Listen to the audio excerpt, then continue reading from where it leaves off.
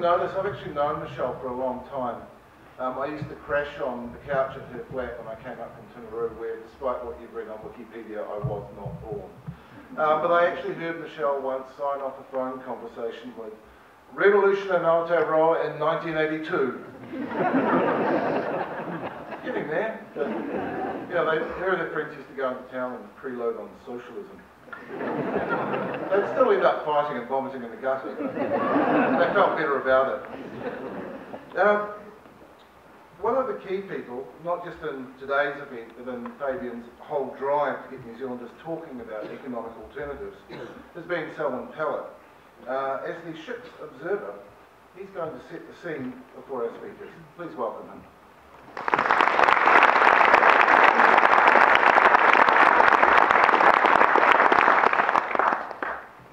Firstly, welcome for coming. Really great to see such a diverse audience here. Just picking up on the tail end of the Comedian Act, I wonder how many of you think that economics makes sense? That you think that you should do exactly what your selfish nature determines, or whether you can actually decide to do something different. When our forebears built dams and roads and trains, it didn't make sense economically for them to do that. But it made sense for us. We had a conversation last night saying, why didn't Dubmire and Robinson drive through the infrastructure that we would so valuably have today? But we're making those same decisions now for the next generation. Anyway, my goal here today is to introduce the Titanic. So why the Titanic? And by the way, I'll need a little clicky thing.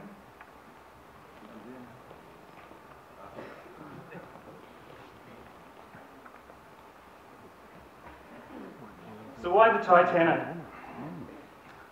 Well, there's a lot of similarities today between where we're at and where the Titanic's at.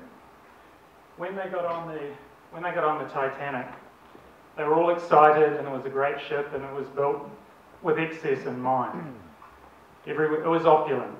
Everyone had a great time, and the whole lead up to this event today was about getting you excited to turn up to something and then tell you you're on the Titanic. Imagine, they didn't know they were on the Titanic. They didn't know it was going to end in tragedy.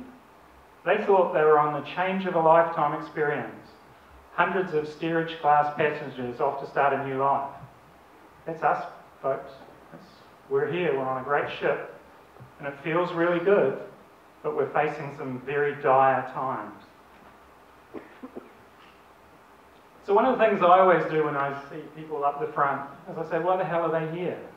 What's their motive? Who the hell are they? What right have they got to tell me what to think? And we're not.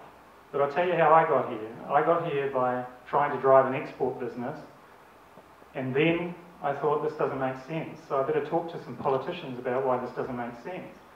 And then I started getting an industry together, and then I got a sector together, and then eventually I ended up standing in front of you saying there are some things that are fundamentally wrong. And the biggest thing that's wrong is when people like me with money stop investing in our economy because of what's wrong. And that's what we're going to be talking about today, systemic problems that lead to failure.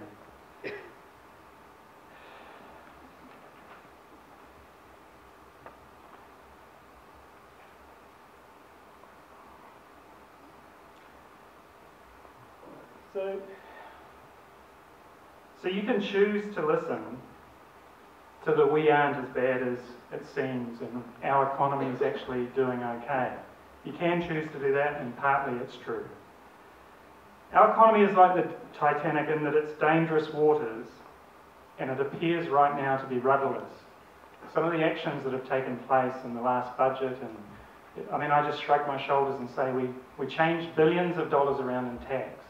Now we're looking for pennies. How did that happen?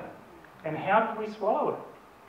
How are we sitting here? Everyone's up in arms about the teachers, but we swallowed that particular pill a couple of years ago. Cutting spending and getting into surplus is an accountant's vision. It's not mine. And it falls way short of the sort of visions we should have as a country. If you always do what you've always done, you'll always get what you've always had.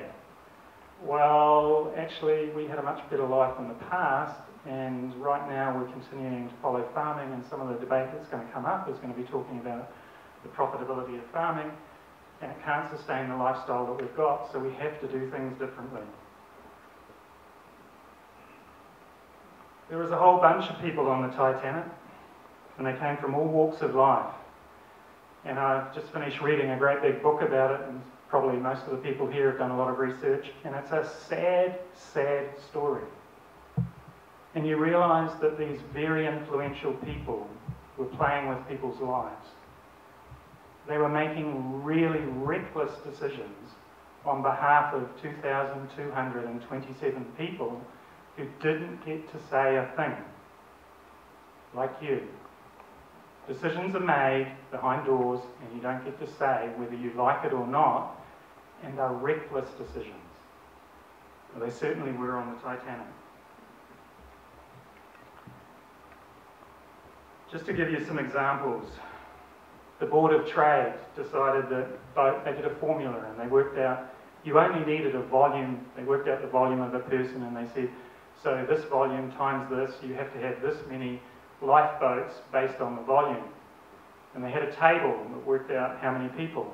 It stopped at 10,000 tonnes because at that stage there were no vessels greater than 10,000 tonnes. The Titanic was 46,000 tonnes but only needed the same amount of lifeboats as a boat that was 10,000 tonnes. So the government let the people down. Just one example. Second example, on the Olympic was Titanic's sister ship. They decided to put more cabins on board the Titanic to get more revenue. They threw 2 of the lifeboats on top of those cabins. They weighed 2 tonnes. There was no way of launching them. So these reckless, careless decisions impact us, the population.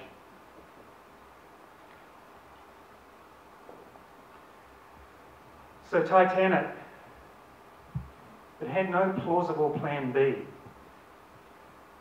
but it had a very plausible plan A. Its plan A was actually, you know, I venture to say if most of us went through the technical drawings and understood exactly what their proposal was, their argument was the ship was unsinkable. It was unsinkable, it was the lifeboat. It would not sink. Had all sorts of things that were positive about it, but the plan B, should all of those things fail, there was only enough lifeboats for 55% of the people there. And that assumes that it doesn't capsize on one side, which would have reduced it to 22.5% of the people. There was no plan B. Can anyone tell me what our plan B is? We've backed farming for hundreds of years, but there is no plan B. What happens if there's foot and mouth? What? We're a debt-laden country, and we don't have a plan B in very bad economic times. But we have a lot of debt, but it isn't government debt. We listen to debt. Our debt as a government is less than 30% of GDP. It's low by world standards. Why we're breaking our ass to get into surplus is beyond me. We could be spending on infrastructure, the very infrastructure that our forebearers thought was a good idea for us, that we're now flicking off to improve our standard of living for us today and leaving our kids in debt. I know it's easy, in fact it's even desirable to pretend that things are okay. They just aren't. Until we make our economy more robust, we're going to have this systemic failure going on. And to make it more robust, we have to make it broader. And there's a lot of things that you'll hear about today that are very important about protecting our economy. And the interesting thing is this is a graph of those that perished. And you'll see there, even taking the women and children policy aside, you can see who suffers the most. And again, casual decisions made by people. Third-class passengers were actually locked below deck. They were locked by the US immigration who was fearful of the contamination or spreading of diseases. So they actually separated third-class passengers from the rest. So when it came time to get to the lifeboats, they were way behind the queue, which is why you've got such a high death rate amongst second and third class passengers. The same is happening here. The economy is starting to bite, and it's biting at the bottom of the pyramid most. So, this is largely what we'll be talking about today, and this is my personal 5 icebergs. This is the way I see the economy, and it's very complicated for me to explain, and I can't today, I don't have time, but there are 5 major icebergs in my world, and number 1 is the biggest one, and it's the one I hate.